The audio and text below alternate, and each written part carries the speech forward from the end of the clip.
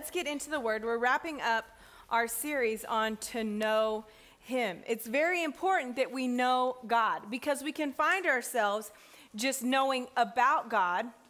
We can know about church, but we don't know Him personally. So let's look at this in Philippians 3:10. Go there in your Bible.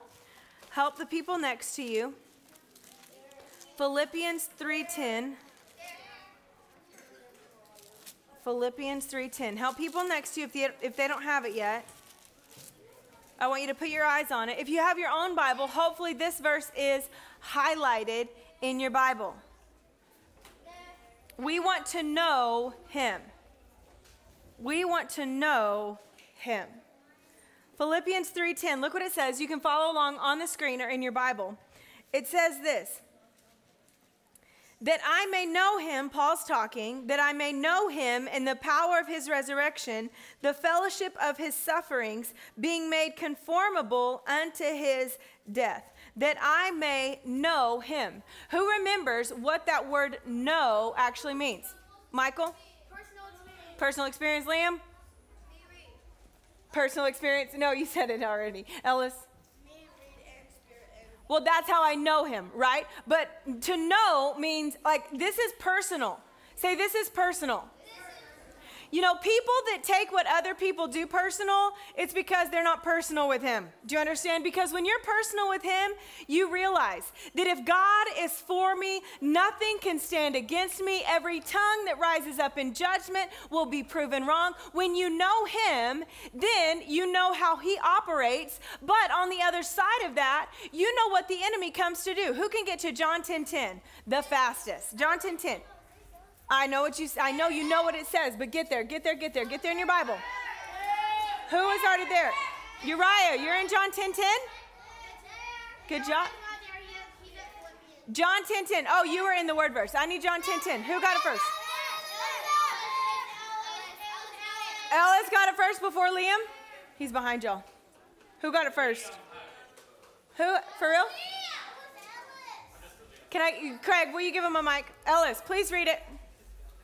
You can come up here. They're going to put the camera on you instead of on me. Whichever one.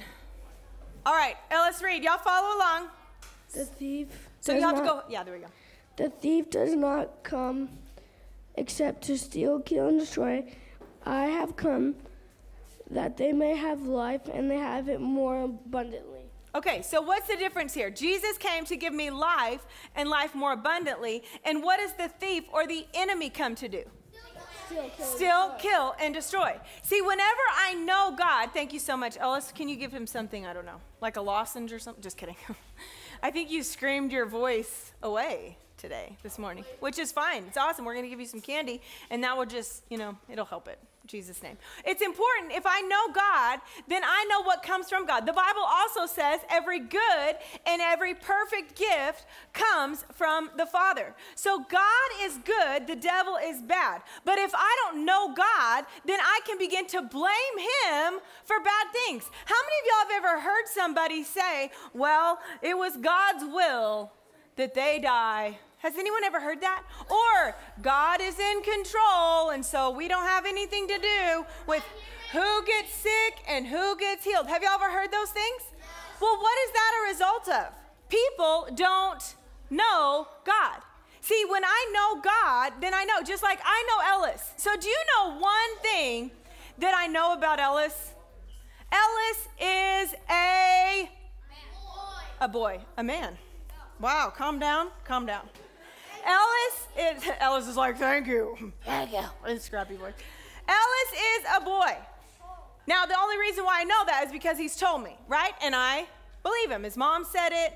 Ellis is a boy. I know that about him, right? So I'm not going to accuse him of being a girl. Do you know why? I know Ellis. And I know that Ellis is a boy. Just like Ryder. Ryder has brown hair. I'm not gonna say, Ryder, you have red hair.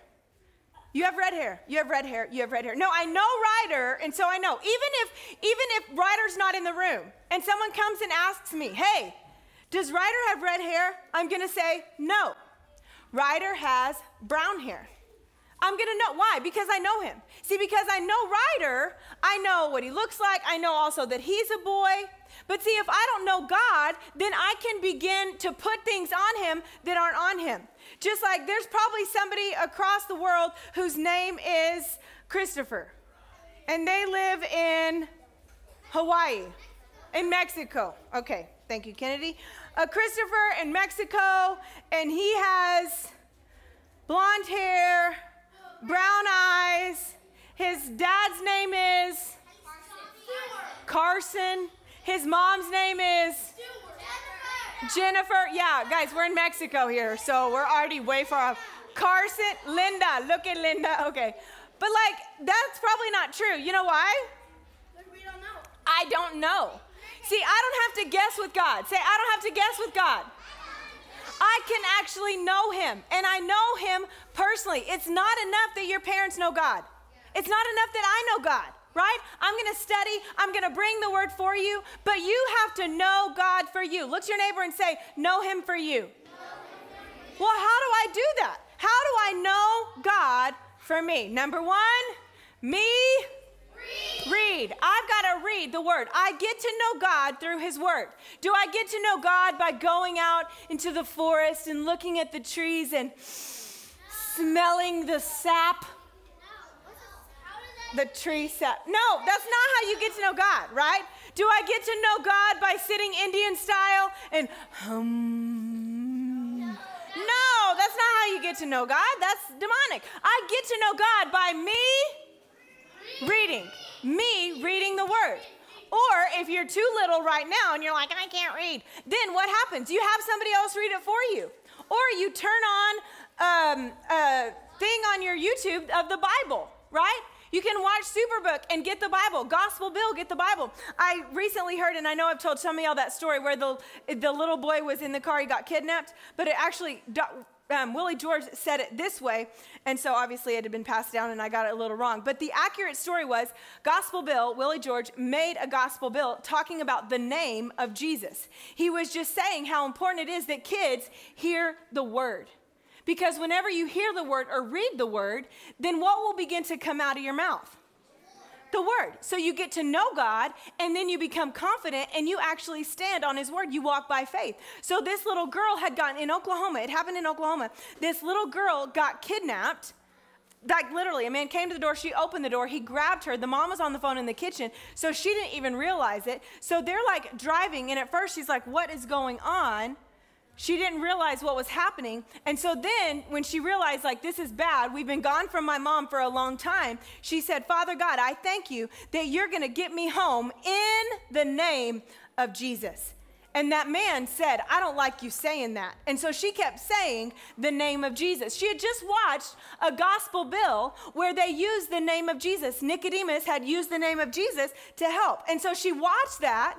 So she got to know who God was. Well, if God is going to save Nicodemus by the name of Jesus, then guess what she thought? Then God's going to save me by the name of Jesus. And so he literally pulled over. It had already been like an hour. Pulled over, dropped her off. They had already, the mom realized she's gone. So the police had already been looking for her, and they found her, and she was completely safe. But see, if I don't get to know God personally, either by reading the word, filling my heart and mind with the word of God, then what happens? When things go on, I'm not prepared. I freak out. I go to the world's way of doing things instead of trusting in the word. Say, I got to know God. See, because whenever you know God, there's freedom. The Bible says you will know the truth. You will know it. Say, know it. You will know the truth, and the truth will set you free. Does it say you will come to church and you'll be set free? No, you got to know the truth. We come to church, and that's a big deal. The Bible says, do not forsake the fellowshipping of believers, of yourselves with other believers, right? We come to church to hear the word, but I've got to know it for me. So how do I know? Me read the word, right? Me hear the word, me watch the word. And as I do that, it gets down in my heart. And then the second part is what? The Holy Spirit, he reveals it to me. He teaches it to me. The Holy Spirit is my teacher. So I'm reading a verse and it's like, what? What does this mean? The Holy Spirit says, well, this is what it means. Today, this is what it means for you, Luke. Today, this is what it means for you, Michael. He tells me personally what that word means for me. So then I know God. Then I'm going throughout the day because I know God. When a friend comes up and they're mean to me, they're talking mess, they're saying stuff, or when a teacher starts being rude and accusing me of stuff or whatever, I know God. So I know what is the enemy trying to do in my life. What is he trying to do by using all those people to be mean to me? Make me feel sad. Make me feel sad. What'd you say? Ruin my life, right? I know what the enemy's trying to do. I don't think, oh, God's trying to teach me a lesson today. No, I know God. He already taught me who he was in his word, and that's what I'm walking in, and the Holy Spirit's helping me, so I know that's the enemy. So I take authority over him. Say, I got to know God. Y'all, if you don't know God, then you don't know the enemy. Do you understand? If you don't know God, you won't know the enemy. You'll get things confused. And there's a lot of believers that are confused. Well, God did that. No, God didn't do that. I was having a conversation with someone the other day, and they're like, well, God allowed that to happen. Well, God's given us a free will. God's hands are tied. It's not a matter of allowing. It's a matter of us not using our authority. You have to know God. Otherwise, you see him as this big bad wolf, and he's not a big bad wolf. He's a good, good father. That's who he is. That's who he is. And that's the song, right? Good, good father. It's who you are. It's who you are. Y'all remember that song? Go in your Bibles to Philippians 2:12. You're already in Philippians. Go to 2:12. Just back one chapter. Oh, yeah. Some of you went to John 10:10. Good job. So I know God. Now what do? My beloved, as you have always obeyed. Say that. Say, I always obey. Say, I always obey right away. Amen. Not as in my presence only, but now much more in my absence. Look what Paul told us to do. Now that I know God, deep kids, remember what we talked about? Now that I know God, what do I have to do? What does the scripture say? Philippians 2:12, what does it say? It doesn't say do it. I need you to read it because I want the deep kids. In my absence, what? You have obeyed.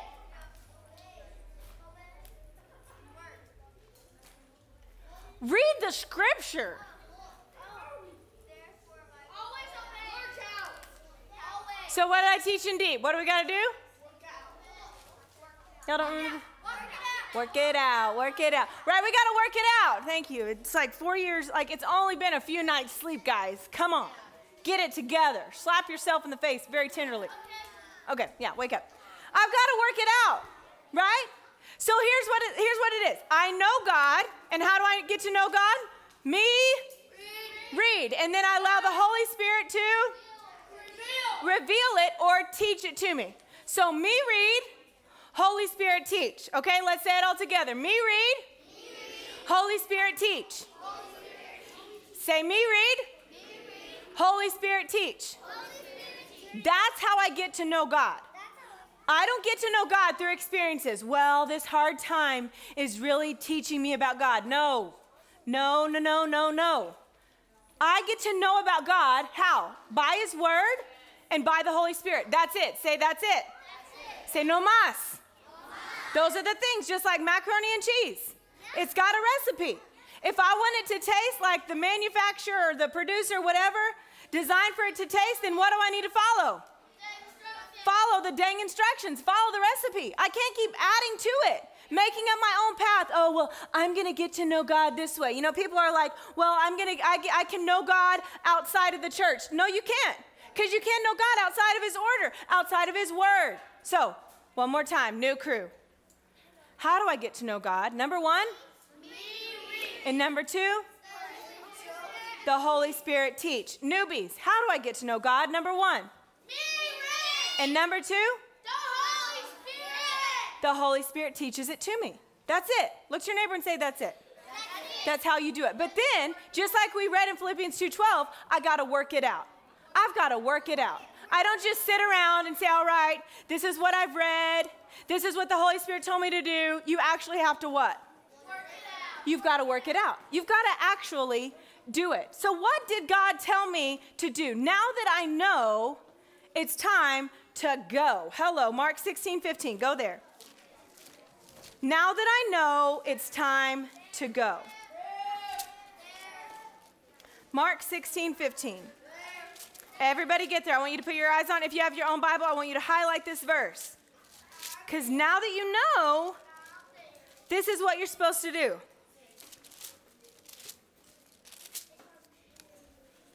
Say, now that I know, it's time to go. Personally, you work out the word for you. You go into your day and you work out the word, right? By obeying your parents, by being good at school, doing what you're supposed to do, honoring the rules, being respectful, not gossiping, not being out of order, right? How do you go? Uriah, what's one way you work out the word in your own life every day? What's one way you do it? Personally, what do you do? How do you work out the word in your life every day? Reading the Bible, right? So that's how I work it out. Zariah, what about you? You what? Pray before you start your day. That's working it out, right? Because it's not enough just to know. Do you know who knows a lot about God? Jesus, but who else? The devil. So I don't want to be in the knowing group. Okay, I'm not on just the knowing team. Oh, I know God. I know God. Okay, well, so does the devil. But what's the difference between me and the devil today? Huh? I have power, but who cares? He has power. What's the difference between me and the devil today? I do the word. Ding, ding, ding, ding, ding. Ellis is the winner. Slime's going to fall down on your head. Just kidding. That would be awesome if slime fell down on everyone else's head if they got there wrong. It's not slime, guys. It's insulation. Okay. But listen, I do the word. What's the difference between me and the devil today? I do the word. If I go through my day and I'm not doing the word, who am I looking like? I'm looking like the devil. I want to do the word. So, Zariah said pray. Uriah said read the word. Liam, how do you work out you knowing him? Yielding to him in the beginning of the day. That's how I work it out, right? I say, God, I'm yours to command. Michael, how do you work it out during your day? Not just reading the word like, oh, I've been reading my word. Yeah. Now, oh, I'm supposed to do this, but maybe later. I just want to watch some Facebook. Yeah. You can't be doing that. Right, you can't be doing that. Yeah, you got to be all in that. So good. What else? I think we're missing like practical things. How do I work out the word every single day? Let's say someone comes up to you and says, oh my gosh, did you hear what happened with so-and-so at school? When someone comes up to me, how do I work out knowing him? Because listen, what do? What is one amazing thing I can do? Ariah, what can I do? To know him. Yes, I got to know him. So what can I do? You can stop gossiping about them. It's not right to speak about their back. Yes, that's so good. Stop gossiping. Really? Stop. Blah, blah, blah, blah. That's what it causes. Stop gossiping about them. That's talking behind their back. When someone says, hey, did you hear? And if you hadn't heard, then guess what you should say? No, and I don't want to hear. Right? Because what? What is that? I don't want to just be, oh, well, I'm telling you this so you can pray for them. Baloney. That's not why. I don't want to be on the same side as the enemy. I know God, but then I don't do it. Say, I'm a doer. So as believers, when we know God, it's our job to do the word. So Jesus was very clear. Now that you know me, it's time to go. Everyone say it's time to go. Mark 16:15, let's read this. And then I'm going to pray over y'all that you'll be bold to go. He said unto them, what? What does it say? Mark 16:15. Do y'all have your Bibles? I do. Okay, what does it say? He said unto them, go into all the world and what? Preach the gospel to every creature. Once I know it's time to go. Y'all, we have to share this with other people. Look what the Bible says really quick. They'll put it up. You don't have to go there.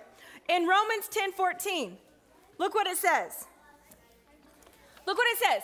How then, if you're talking, you're not right. And I love you, but team leaders, y'all got to be all up in the mix.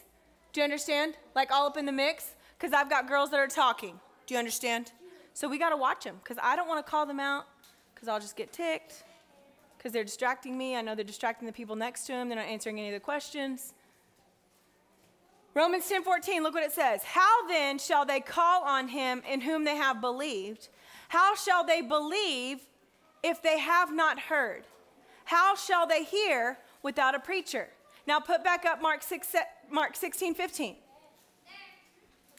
And he said to them, go into the world and what? Go into the world and what? And preach. Once I know it's time to go. We are all preachers or ministers of the gospel.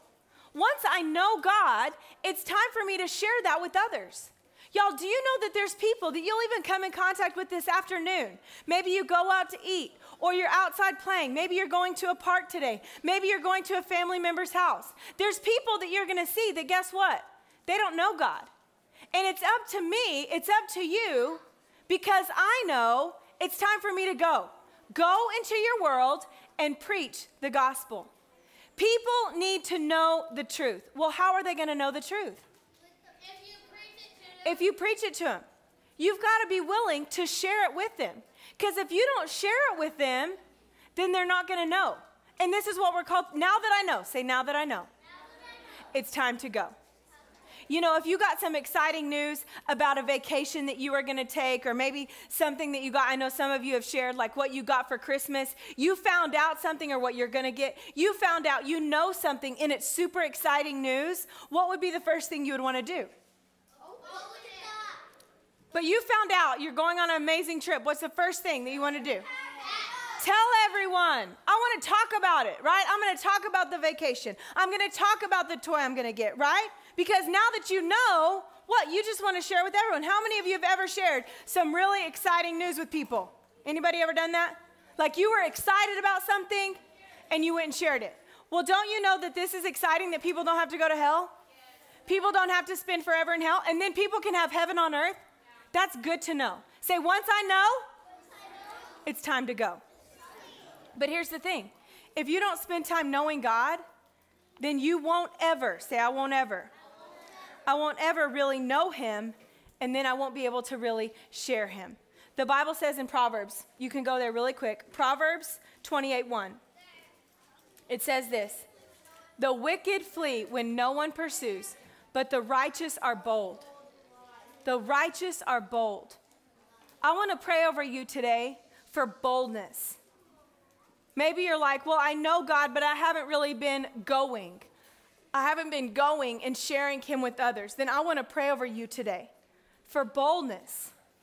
I want you to be bold to go. Say bold to go.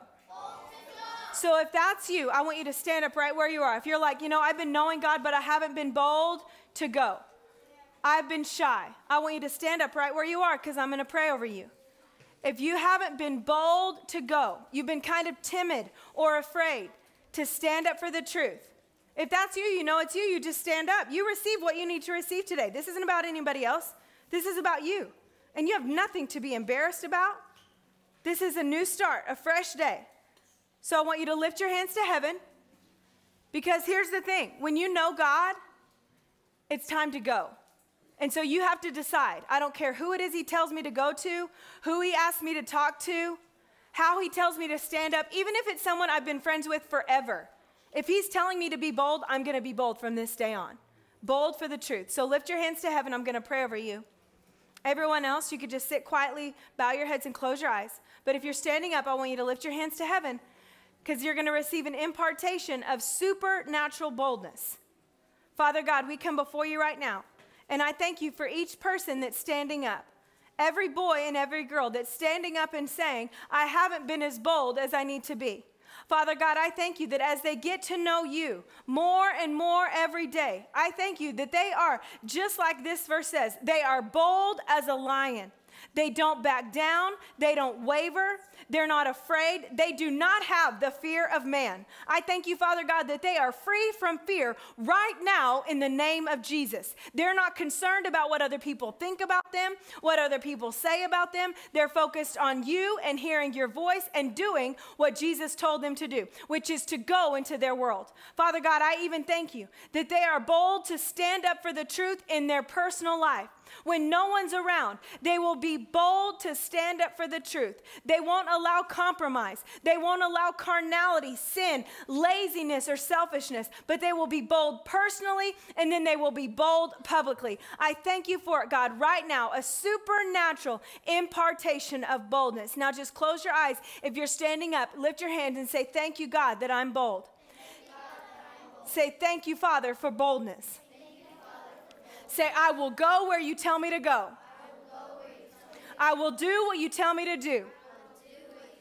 And I will say what you tell me to say. Because I know you, God, I will go and be bold. In Jesus' name.